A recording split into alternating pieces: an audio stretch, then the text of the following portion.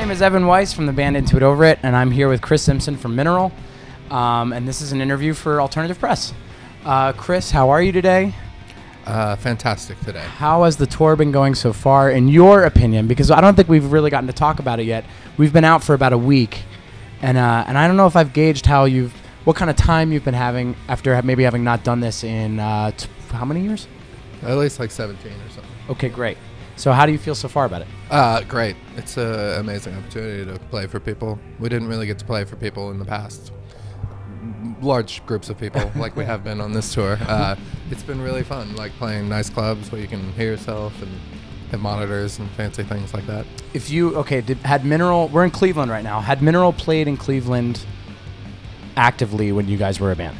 Yeah, we played, and we played all over. We played the Odeon once, opening for this band called the Innocence Mission, randomly, the first time we were in town. Okay. Which is like a big theater type place. What's that?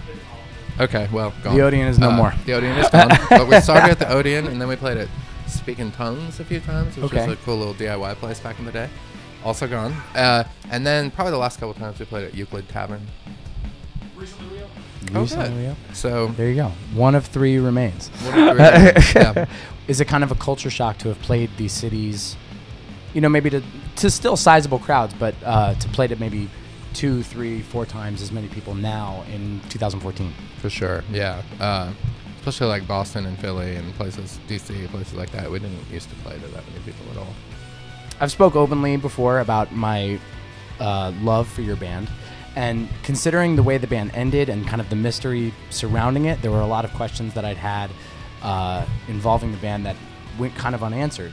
One of them being why the band broke up and why you guys decided to part ways before it seemed like stuff was really going to start getting moving. Yeah, I don't know. I think we were just young, and I know myself and Jeremy kind of individually came to the conclusion that we wanted to quit the band for our own reasons, but then we talked about it collectively and talked to the other two dudes. And it was kind of sad because, you know, they definitely wanted to keep going. Obviously, we had labels and people involved who really wanted it to keep going, but in retrospect, I don't know if it was just being young and thinking, I don't know what it was, but I just wanted a break, you know, like I wanted to do something totally different, like creatively and musically and personally. Like I wanted to like hang out at home all the time and like establish a relationship and things like that I hadn't really done throughout the Mineral years. And musically we wanted to do something a little different. But I think we were young in the sense that we didn't understand necessarily like how special the success and connection Mineral was having was at the time. Maybe thought we can just take a little break and go do something else and we'll pick up right where we left off, you know. I know personally for me, I didn't hear And Serenading was the first record that I heard, and I didn't hear that record until maybe 1999. Okay. And it was funny, the friend who showed me that record for the first time was at your DC show. We got to hang out and we were catching up, talking about, you know, what it was like to just drive around and be in high school and listen to that record and how much of a connection that had on me. Have you found it interesting seeing how many people who never got a chance to see the band coming to see it, and what has their response been, being like first timers seeing a band that they've probably waited, you know, 15 years to see? Yeah, I mean, I think there's a lot of those people, it seems like, and that's awesome. Like, that's what's so fun about doing this, like getting to play for people who discovered the band posthumously, and getting to give them a live experience of the songs from these records that they've established this relationship with. Yeah, it's a lot of fun to play for people who've never seen it before. And I think the people who have seen it before...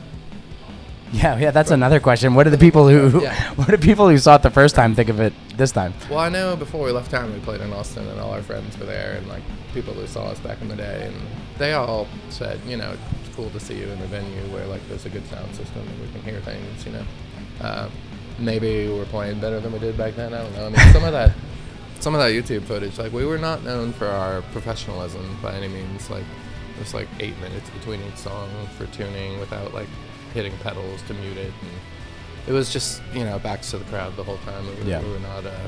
We're not performing for anyone. You guys also came along at a kind of a weird time where there wasn't a lot of record keeping, at least audio and visual record keeping, to be able to know what it sounded like back then if you weren't there to see it. Yeah, and it for seemed sure. like you guys broke up right before that became a thing, where people could bring like a video recorder to a show and be able to film what a set was like and have this kind of lasting impression of what a band could be. Yeah.